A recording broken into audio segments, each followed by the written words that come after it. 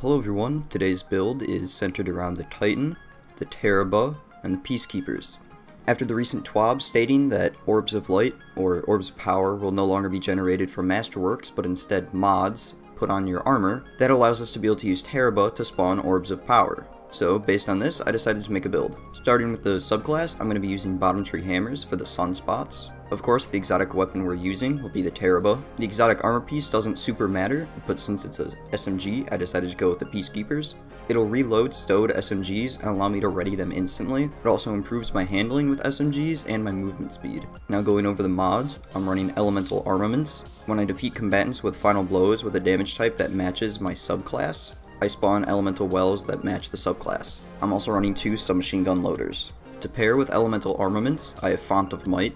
When I pick up an elemental well that matches my subclass, I get a boost for weapon damage that matches the subclass. Next, I'm running Swift Charge. I become charged with light by rapidly defeating combatants with an SMG. To go with that perk, I'm running High Energy Fire, so when I'm charged with light, I gain a bonus to weapon damage. Finally, for now, I'm running Powerful Friends, just give me more mobility for even stats. But once the update comes out where Tarrabah will be able to spawn Orbs of Light, you can run Taking Charge as another way to become charged with light. Now going over how the build works, first thing you'll notice is when I sprint, if I swap my SMG, my FOV will increase.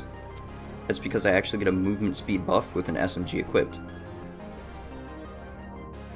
When rapidly defeating combatants, eventually I get charged with light, meaning I'll do more damage the next time I attack something.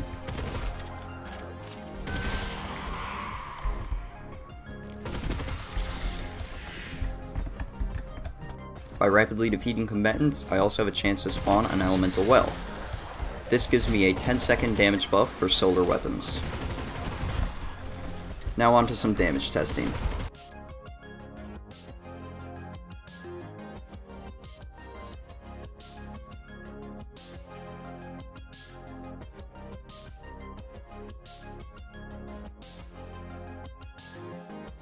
For gameplay, I'm going to show some clips from the Vault of Glass. Since the SMG can't stun any champions, it's not super great in lost sectors.